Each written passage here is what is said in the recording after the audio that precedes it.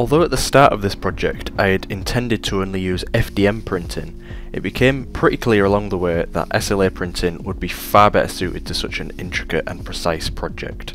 So after doing some research, and thanks to some help from the guys on my Discord server, I went with an Anycubic Photon SLA resin printer.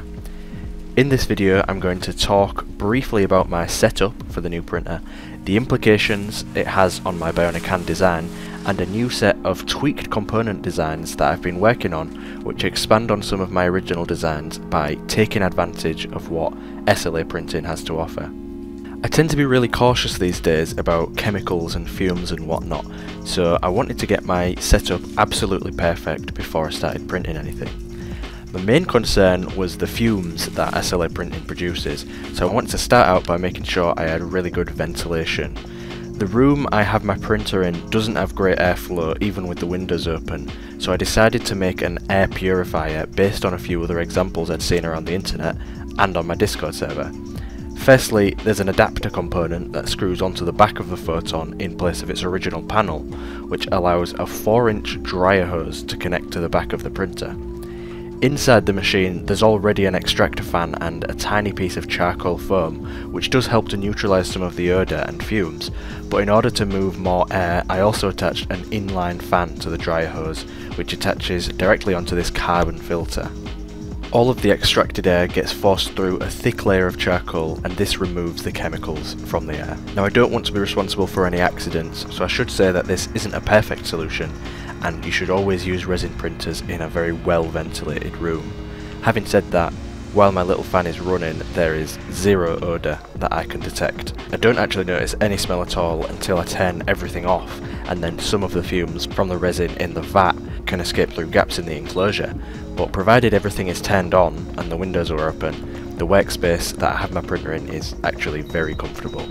Some other features of my little setup include a tray for all the post-processing to keep any uncured resin contained, and some parts from Thingiverse for draining the uncured resin from the vat back into the bottle.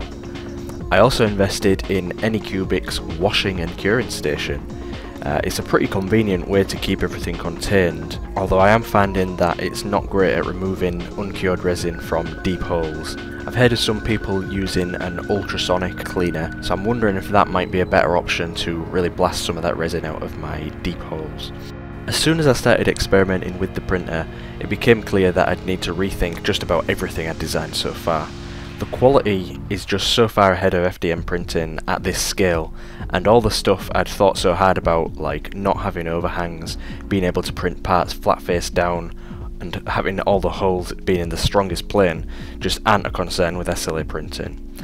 The first thing that I started to redesign was the rearranged MG90S servo I've been using to power the lateral motion of the MCP joints. I decided that, although it was very space efficient, the idea of cramming 2 servos into the one enclosure in order to use the rear one as a cable pulley actuator really wasn't working out because of the awkward angle the cables would need to exit the component. By reducing the metacarpal motor component to only house the MCP joint motor, I should have more space to design a robust CMC joint mechanism for both the 4th and 5th metacarpals as well as the thumb. I also decided to try using a better quality servo than the MG90S. I don't want to say the brand name in case I get demonetized, but the model is DS939MG, and its gearing is, as far as I can tell, identical to the MG90S. I pretty much followed the same general structure in the redesigned motor housing, and I found that SLA printing was extremely accurate and everything went together super smoothly. I had to make some minor adjustments as I tweaked the design, and at the same time I was trying to figure out the best way to set up prints since I'm still new to SLA printing. I also found that it was very possible to add big cutaways with very thin sections, which would allow me to see inside the motor while it's still running, and all this without having to make any changes to the printing setup. While I'm still making adjustments, I feel that the new MCP joint design is orders of magnitude more robust and reliable than the FDM prototype I'd been working with. Another modification I was planning on making later on was to orient the motor on a slight downwards angle, tilting the lateral axis forward slightly. This should make very little difference to the actual function of the hand, but will allow for an even more compact and streamlined design with this protruding motor. If you remember a few videos ago, I talked about the specialised hinge joint I had made for the MCP's flexion/extension movement. It was a pulley with an enclosed potentiometer. So I redesigned the component following on from my findings, the most important modification being to make the pulley surface continuous rather than two halves which join together, because obviously that was a major design flaw, that the fact that the cable could slip between the joint of the two halves of the component. But another thing that I thought to try with the SLA printer was having a snap fit, which was very successful. I'm still considering what other components could be snap fit, but clearly there's scope to reduce a lot of weight and make assembly easier with snap fits or just press fits. If nothing else, using SLA printing I should be able to add lots of registration features to help everything go together easily. So in summary, right now my mind has pretty much been blown by SLA printing. It's a lot better than I thought, and for the scale and intricacies of pretty much all the projects that I do, it's almost always going to be a better option for me than FDM printing. Pretty much all my design work on the hand so far is going to be made redundant now that I have this awesome tool, but guys, it is going to turn out so much better.